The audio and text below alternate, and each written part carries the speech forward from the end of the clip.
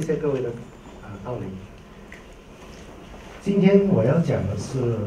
非一般的身教，关于我们在马来西亚推动一个无语良师计划的来源和以后的发展。佛经上有这样的记载：当佛陀还是一位菩萨，还留在生死的轮回的时候，在某一天，在森林里，他遇见一只母老虎。很饥饿和憔悴的母老虎在生长了2位小老虎，可是因为旱季的关系，没有食物的来源，所以母老虎没有奶好养活2只小老虎。所以母老虎就想说，把其中1只小老虎吃了，当做食物，这样说不定还能养活2个生命。佛陀那时候看了，就身心中大悲和大爱的心态，觉得很可惜这3个动物的生命，他们只是动物。那时候佛陀是位菩萨，他就牺牲了他的大体，给母老虎当作食物。可是那时候母老虎很憔悴，连吃它的力量都没有，所以佛陀就要把它的肉和血一块块的奉献给母老虎。结果生命也牺牲了，母老虎活了，2只小老虎也活了。这就是我们无语良师的心态。他们为了医学的教育，为了马来西亚以后医生的前途，为了病人的前途，他们也把他们的大体在往生之前贡献给医学教育和给医学生做训练。他宁可医学生和医生在他身上割错1000万刀，让他的身体承受1000万刀的痛，也不愿意以后医生在真的病人身上割错1刀。这就是他们的精神。这位林前先生是我们马来西亚第1位的无语良师，他透彻生死。当他怀有末期的直肠癌的时候，他拥有一种病是不能够医治好的，然后他有败血症。那时候病得很重，所以医生们就打电话告诉我，当时我在国外讲课。那时候我在想，其实我和他之间有一种话还没有讲完清楚，所以就叫我们继续抢救。结果当我到回来的时候，看到他状况的时候，和家属见面的时候，我和他儿子眼对眼看了一眼，大家心中明白，我们到底还是有一句话没讲，他到底愿不愿意做我们的无语良师？结果在抢救回来，在一个星期天的晚上，当他清醒的时候，我问了他一句话：你愿意成为我们的无语良师吗？他讲：陈教授，谢谢你抢救我回来，因为这是我人生之中最重要一件事情。要是我没有做了这件事情，我会遗憾终生。因为他其实已经决定要做无语良师了，所以他有了这个机会之后，他很安然的、很轻松的度过他最后2个生命在马大医院，因为他已经把大体贡献上了，他已经忘我了、无我了，所以他都不需要药物的控制，他能够很轻安自在的往生。这就是他照片，你看到他的那种心中安乐的感觉。不止这样，他的家属也因为他的牺牲和奉献感到安慰，所以他家属都很高兴，他能够成为一位无语良师。从他身上，我也学到一种，就是说无语良师其实是一种良药，对末期癌症病人。这位梁老先生，当他患了严重的胃癌的时候，他叫我把他的胃切除掉。他说，就算我在手术台上去世，我都无所谓。可是我告诉他说，你的胃癌其实是很末期的，就算开刀也医治不好。可是我可以给你一个良药。我告诉了他的林前先生的故事，在故事还没有讲完的时候，他已经决定了，我要成为一位无语良师。之后，他不再叫我跟他开刀了，他说我不需要开刀了，因为这是我人生之中所最重要的，这是我生命终点所能够做的贡献。所以他很安乐的，当他收到他的大体捐赠卡的时候，在1个小时之内，他就往生了。而且这些往生的大体老师，身体都是很轻松的。这位是Kin Fah，他在2天前往生了。他也是有末期的癌症。他为了他癌症，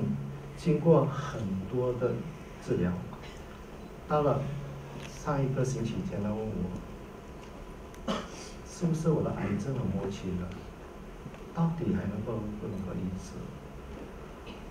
那时候我跟他讲，其实是相当末期的。他讲说，我不要接受治疗了，我想就这样安然的走。所以我告诉他，你要走也是要走的快乐，你要走也是要走的轻松，因为你必须定下你的心，你必须把你的身体放下，这样在死亡的时候，当你看到白光的时候，你就能够破过那一步，破过死亡，破过生和死的限制。结果他和家属谈了之后，他也成为我们的第22位的无语良师。在圣经上也是有这样的记载，在罗马书第12章，他诉说着，其实神也鼓励人贡献身体，把身体献上，当作是活祭，因为这个是圣洁的，这是神所喜悦的。因为当你把身体贡献上了，当你已经无我了，那时候你的心灵和神是接近的。从此之后，你就不看待世上某种那种想法，因为你的心灵已经接近神的那种善良纯正，所以这是一个好事。当你把大体贡献之上，这位是吴老师，吴立婉老师。当我见到他的时候，他患上乳癌，而且扩散到全身的皮肤，大剂面的毁伤。在那2年之内，他每天都要去医院把皮肤清洗，那是相当痛苦的，而且那身体是有产生一种味道的。所以当我看到他的时候，他说我要成为马大医学院的大体老师，因为要是我的神能够为了世人而贡献他的身体在十字架，为什么我们能够在往生的时候把我的身体贡献给医学做研究教育？他很坚持的要我接受他做无语良师。可是，在我们医学上，这是第一件，因为要处理大体老师患有大剂面的皮肤的毁伤，是相当头痛的。所以那时候我也不知道到底应不该接受他的要求。可是为了圆满他的许愿，结果我接受了他。当时，她的丈夫告诉我，过后工作坊的时候，她其实在往生的时候告诉了丈夫，如果陈教授不接受我的大体，你就让我以为我已经是大体老师了，不要告诉我，让我去的时候知道自己是一位大体老师。很庆幸的，他很顺利圆满他的工作场。他其实在整个工作场上，身体上是最完美的一位，他是真的是真善美的大体老师。在他的语言里面，他从来没讲过做自己的话，他所说的都是希望医生能够救更多的生命，减少病人生病的痛苦，也希望我们的医学生能够继续为病人服务。这位钟来峰老师，他也是说竭尽所能帮助病患，就这么短短的字，深深印在我们医学生的脑海里面。当他们毕业成为正式的医生的时候，他们就想到，我所要做的就是要尽现所能帮助病患。当然，这位林树清老师，他一辈子都是老师，他是很出名的校长，而且很出名的烹饪师。在他走完这个83年的路程的时候，他也想在他生命终点最后一站，也做一个永恒的微良师。结果他在他生命走完的时候，他也成为了我们的微良师。我们从他身上学到很多。他是一个很爱自己身体的人，每天出门他都要清洗头发，就算去医院最后1分钟的时候，病得连走都没有力气，他仍然要进去清洗他头发。当我们家访的时候，我和我的医学生交谈之后，发现到其实他是喜欢洗头发的人，所以从此之后，在我们的大体老师工作坊，每天早上我们的医学生都会为我们的大体老师清洗头发。这是我们所讲的同理，就是因为我们认识我们的微良师，所以到底微良师的贡献，这种生命的献礼，到底它意义是在哪里呢？其实，在5年前，当我从英国回访的时候，导游的时候，我发现到马来西亚其实并不缺乏医生。其实马来西亚有23间医学院，每年马来西亚有5000位医学生毕业。可是问题是在于，马来西亚到底有多少培训师？其实是蛮缺少的。对比的话，很可能是一个培训师要训练60个才毕业的医学生，60个排队在一起的时候，你是看不到尾巴的。所以，这是我们马来西亚的问题。所以当时我就想，必须要突破这个局面。唯一能够突破的，那时候就想说，让我们看看大体老师到底能够帮助我们训练医学生。所以在4年前，我们就进行了第一次体验到用人类大体来进行出工作坊，让医学生和医生们能够用大体来做模拟手术。因为大体毕竟是像真的人一样，所以当你做手术，你能够学习技巧方面的问题，也能够看出身体的结构而进行你的手术，然后你可以学习用不同的方式。就算犯错了，至少大体也不会死亡。在真的病人身上，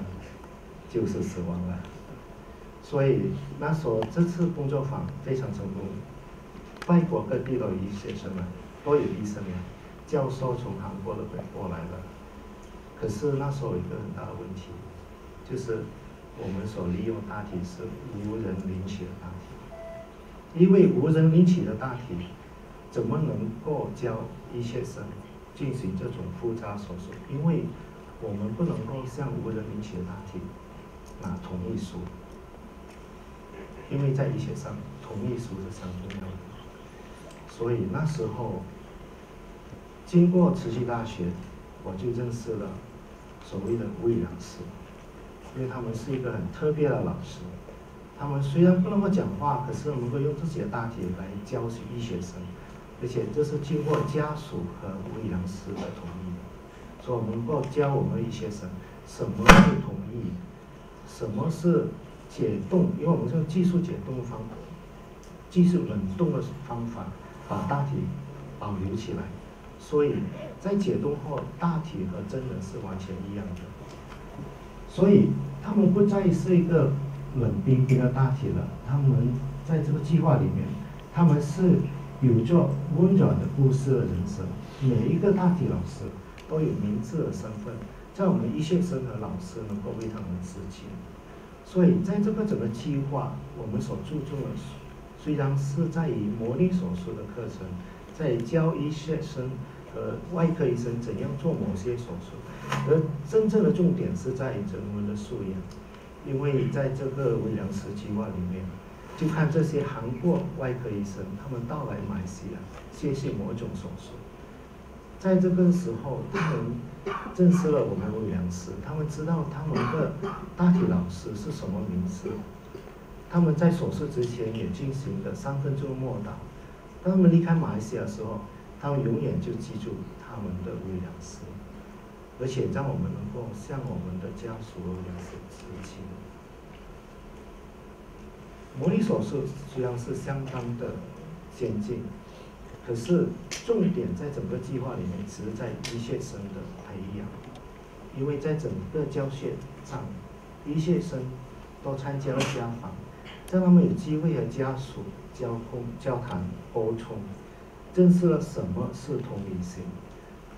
这同理心在医学上是非常重要的，因为就是同理所能够了解病人所的要求和家属的感想。而且在整个计划里面，他每天早上、每天晚上都要为我们的微良师晋升。所以当我们看到吴老师的时候，进来的时候，身体上那种皮肤的那种溃烂，你可以享受到他们那种震惊的感受。说这位老师为了我们，把他大体贡献上了，虽然身体大几年的损伤，所以这让我们的医学生产生了一种同理心，所以让我们感受到病人的重要。这是我们所做的一种研究，只是发现到那些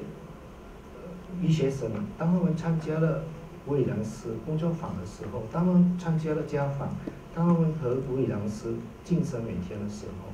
你可以发现到，其实他们的同理心的技术是相当高的。在你的右手，在你的左手边，就是那些医学生有参加工作坊的；在右手边那些医学生是有参加工作坊，可是并不是在计划里面，他们没有参加家访和大体老师晋升，所以你可以看到他们的同理心到底对比是比较低的。所以这个就告诉我们说，其实整个微良师计划是能够培养我们医学生的同理心，培育未来的整医。而且最重要的，微良师本身不只是一个教学，而且他们有跨越了宗教，他们是一个马来西亚一个宗教的桥梁，因为他们的大爱和大舍，所以让我们能够把各种宗教融合起来，这是我们的启用仪式。你可以看到天主教、基督教、佛教和信徒教，大家都融合在一起，为了我们微良师，为了我们医学生，而且我们医学生也不分宗教在参与肃明的队伍，所以这些都告诉我们说，微良师其实都能够拥有美好的上边，能够有机会和家属交谈他们身后事，告诉他们为什么成为微良师，而且他们也能够上主走完生命中的最后一条路，而且不止这样，家属也因为他们的贡献，也能够同时感受到那种喜悦，而且能够拥有美好的回忆。所以我们非常感恩微良师的贡献，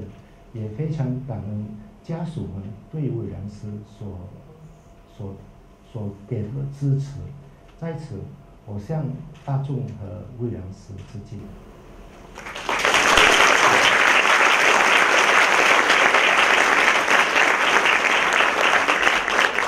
唔該晒。